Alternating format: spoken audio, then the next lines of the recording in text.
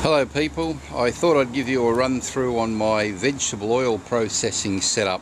It's a bit dirty and how you're going at the moment, but I haven't seen a lot of people use this sort of system.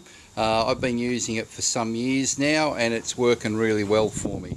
So I thought I'd give you a run through on how I do my veg oil from start to finish. Okay, so the first thing is actually getting your veg oil.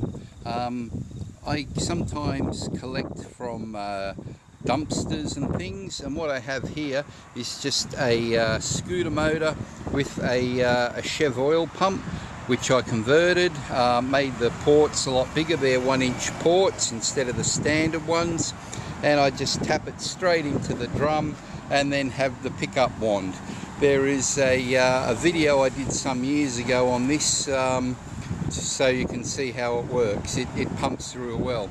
The way I normally get the oil at the moment, however, is I get it from Mob, and they put it in an IBC for me, which I pick up in my new trailer that I had to get to take it, and I pump it out with another pump, which again is just the Chev oil pump. This is one of my early ones with a smaller inlet and outlet on it, but still flows pretty well. And that's a very old refrigerator motor I got. As you can see, I've taken a couple of 100 litres out of this just now before I thought I'd do this video. So it makes it much easier than running around and picking it up everywhere, but unfortunately not many people have that luxury, and it's something that I've only just come across myself.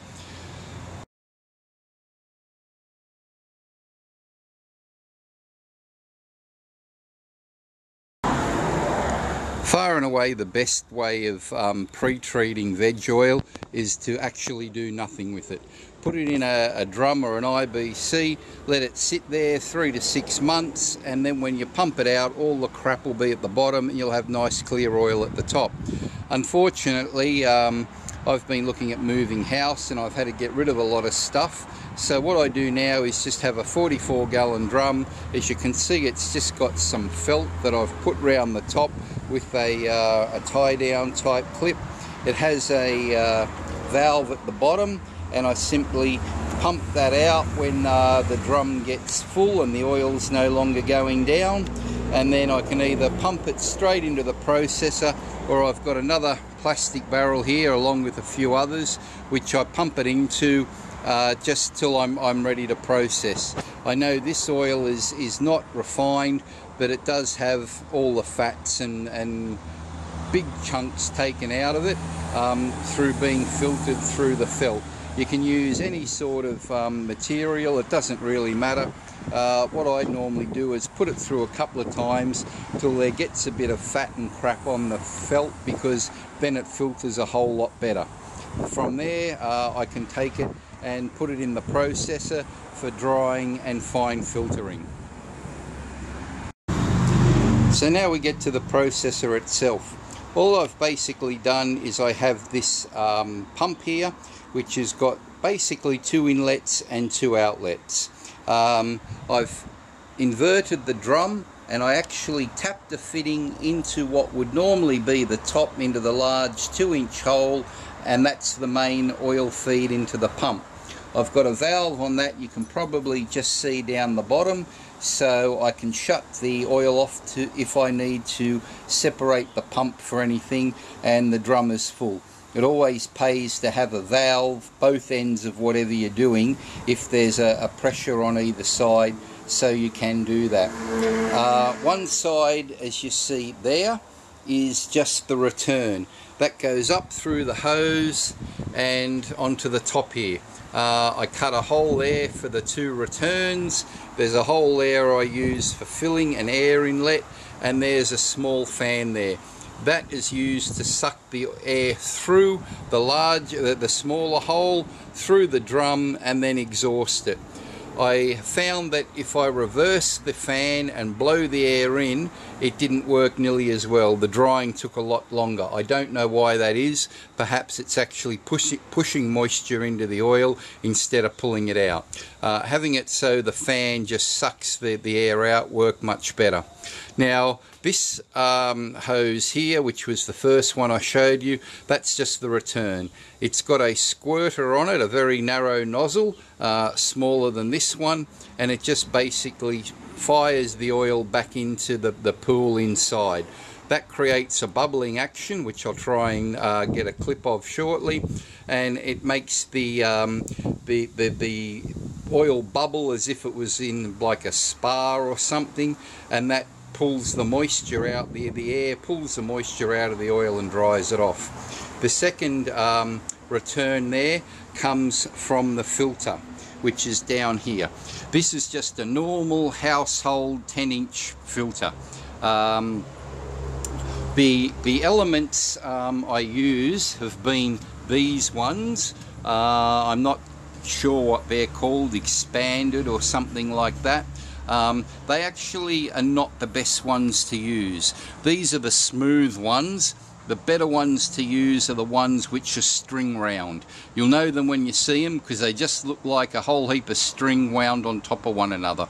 The thing is, the local hardware store doesn't have the string wound ones, so I just get these ones. They're about $4 each. I can usually get 2 lots of oil through them, which is close enough to 400 litres, so you know, $1 100 litres, I really don't care. I put in also another fitting here, which is on the inlet side. If I actually want to pump directly out of something like a drum or an IBC, I can put a hose on it and suck the oil straight through. There is also a valve here for turning off the flow through the filter, and there's another valve here for turning off the other side. The reason I have them is because I don't always want to be filtering straight off. If the oil does have some fats in it and it's cold, it will block the filter very quickly. So I usually let the oil circulate a bit to get a bit of heat into it, which will come from the motor as well as the veg oil burner I put on it, and then it flows and it won't clog up. The other valve is to shut off the other side of the return. That's handy when I'm pumping out the oil, like into drums, because then I can get the full pressure. When I finish the batch, I either pump it into this other drum here, which I know has got all my clean finished oil, or I pump it into a bunch of 25 litre drums, which are what I use to put straight into the car. For filling the processor, I can either, as I say, pump it in directly, pump it in with my other pump, or I can just fill up a container and I can sit it there just like that, and the thing will just empty itself while I go and fill up the other one. I heat the oil when I need to with this, which is a veg oil burner. There's a whole heap of different ones on my channel. And I'm just about to do a cold start video on this one because a lot of people have asked me to see that for some reason. I can get the oil up to, you know, well, basically as hot as I want it, something like 50 or 60 degrees Celsius in, you know, 15 minutes easily. I've got a much bigger blower for the burner than that one, but I don't worry about it too much. I just, you know, sit around and watch it, and it heats the oil up very quick, and then I can just turn the burner off and just let it do its thing. I'll try and now see if I can get a some footage of the action that the processor makes with bubbling the oil. Okay, so I've got the drum full of oil. There's probably about 180 litres or something in it.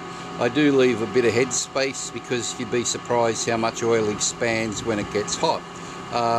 The fan is running, so what I basically do then is simply switch on the pump. This is, I'm not sure what size pump it is, I think it's 600 watt. Then I can make sure the bottom inlet is open, then I can open Whoop, that's the filter one. I open the just the circulator one, which is the sprayer, and I'll just leave the filter one closed for the minute till I get a bit of heat into this oil. What happens is, you might just be able to see it there, the oil just comes down in a fine spray and then it bubbles up. It's not bubbling very much at the moment because the oil is pretty cold and thick. It takes a little while, it gets a little bit of heat, and even just sometimes I think it needs to get a bit of air, and then it gets a real good bubbling action going. As the air comes up, the bubbles come up, it pulls the moisture out, and then that wet air is sucked out by the fan and drier air is pulled in. Yesterday I did a batch and it was raining the whole time. It took a little longer. I probably left it in for about 3 hours because I actually went off and just did something else and let it run. But when I came back, I hot pan tested it and the oil was just absolutely dry. I probably initially had the oil at about, I guess, 55, 60 degrees, so it was pretty warm, and I think that makes a big difference in getting rid of all the moisture, having the oil above ambient temperature. As you can see there, there's a bit of foaming going on. I'm not really sure what that was. I used to think it was because of the water content, but the oil I had yesterday was doing the same thing when I'd finished it, and I double checked it this morning and it was dead dry. It could be something they've put in the oil, I don't know. The oil is really good. It came out really clear and, you know, just good stuff overall. I'll heat the oil up and come back and show you how the bubbling action works. Okay, I've had the burner going about 5 minutes. The oil temperature in the tank has gone from about 12 to, I'd guess, around about 35, 40. And you can see now how the bubbling action of the oil is working much more vigorously. All that's happening is that there is a small fitting, like the one on the top there near the pipe, which is 1/4 inch, which is just making the oil a little bit pressurized from the pump and squirting it directly back into the rest of the oil. This is like just squirting a hose into a swimming pool. You get a lot of bubbling effect. The bubbles, it's the air that brings the moisture out of the oil, just like some people use fish tank pumps or the like, except obviously this just pumps a whole lot more air through, and you get a much quicker drying action, as well as being able to filter the oil off the pump at the same time. So that's pretty much about it. Now I can open up the filter side of it. I'll just try that. You might see the bubbling action drops off a little bit because the oil is not going in at quite the same pressure, but the flow is there. And you know, if I can, you know, go and I can leave this for an hour now or a couple of hours, I'll get all the oil filtered down to that 5 micron that I use. If I can find 1 micron filters, I get them, but 5 is fine. And then all I do is disconnect that hose on the top there closest to me. I pull that off, and then I pump back through the filter into the tanks or the drum that I want for the finished oil. So that's my oil processing setup. I hope that helps people that are looking to do it. If you like the video, click the like, that's supposed to help. And any questions, let me know. Just one thing, I don't have plans for anything. I make all this up as I go out of my head. It's dead simple. If I can do it, anybody can figure it out once they've seen it. So, you know, if you need plans, well, they're probably not going to be much good because you wouldn't figure out what you were doing anyway. Just go with it. You'll soon get the idea, and good luck with it. Thanks for watching.